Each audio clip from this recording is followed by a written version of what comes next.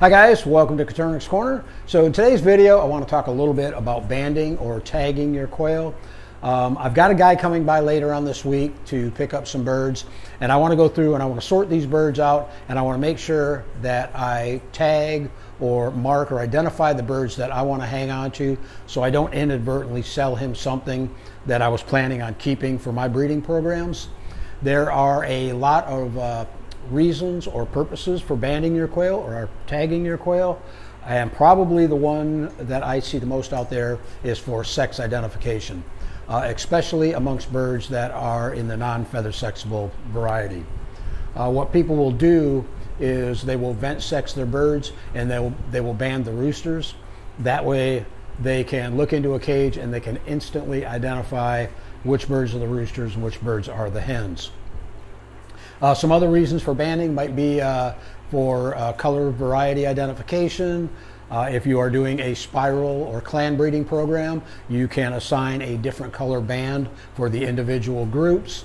Or if you're doing something a little bit more advanced, like working with mutations and different recessives, you may want to band birds for that.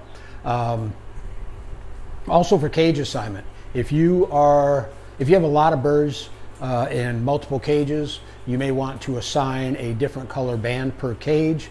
That way, if one of your birds should get out, or you pull a bird out for, put it in another cage for timeout, or you're doing a health check on the bird and you don't remember which cage it went back into, a band for cage assignment will definitely help there.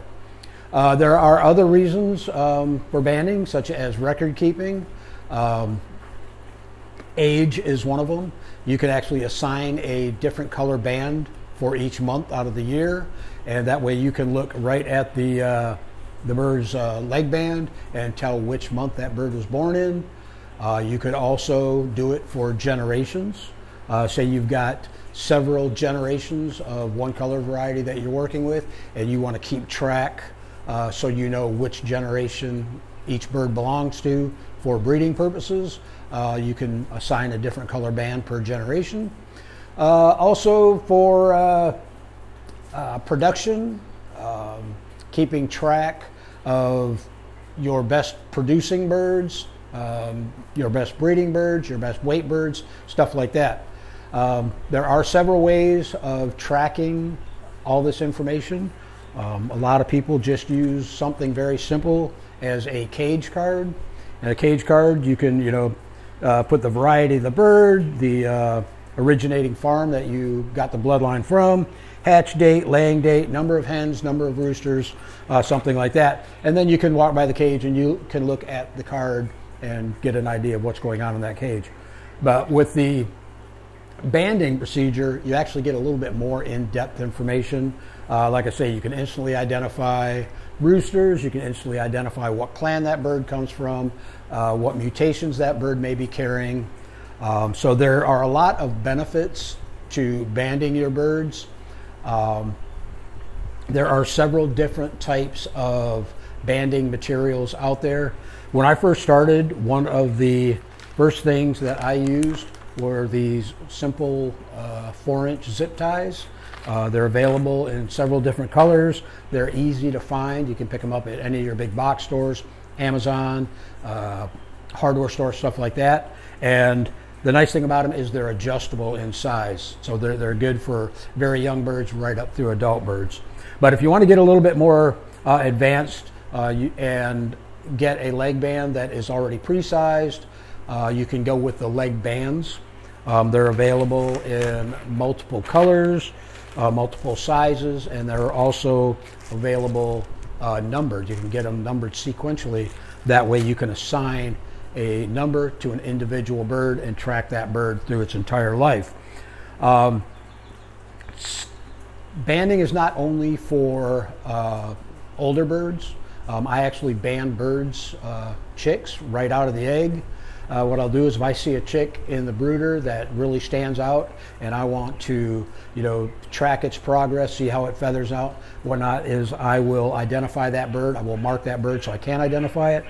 One way I do that is with these colored Sharpies. I'll actually take a Sharpie and just draw a line or an X on the back of the bird right on the down.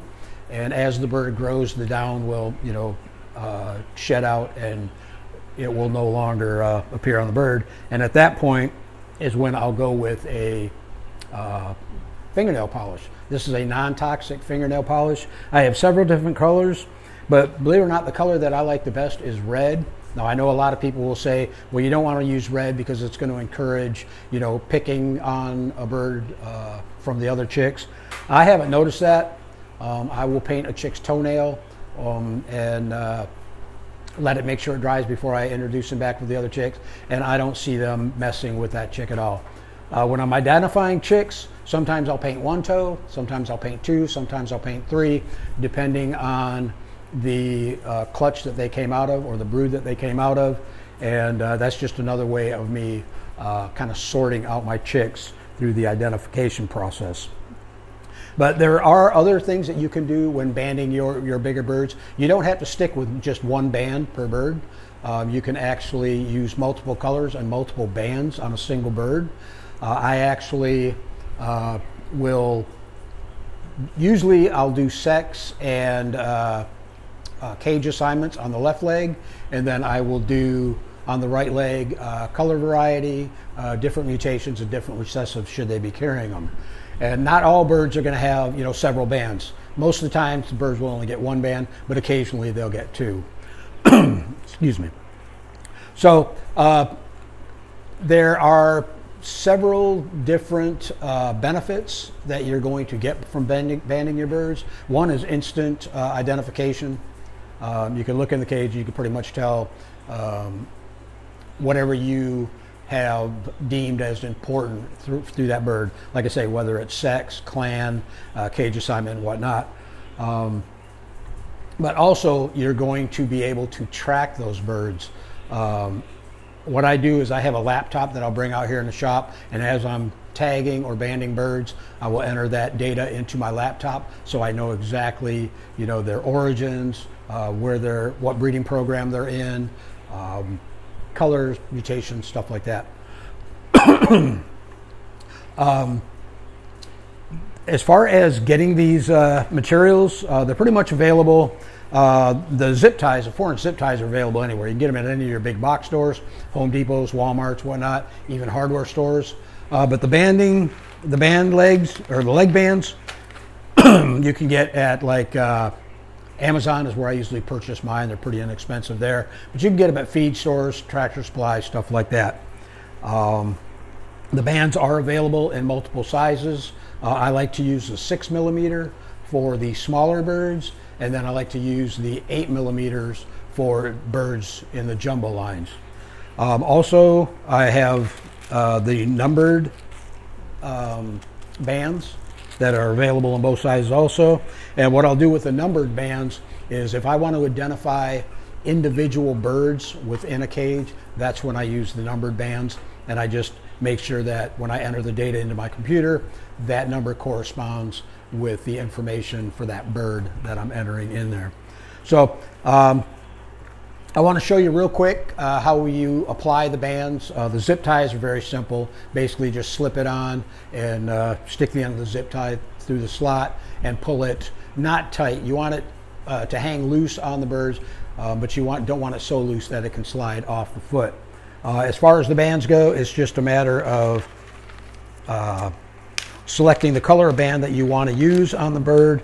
And what I'll do is I'll actually grab the band and I'll open it up a little bit, and that way it just makes it easier to slide over the leg. And then the band's got like a little U channel that it just snaps right into, and that will fasten it to the leg. So basically what I've got here is I've got a young male.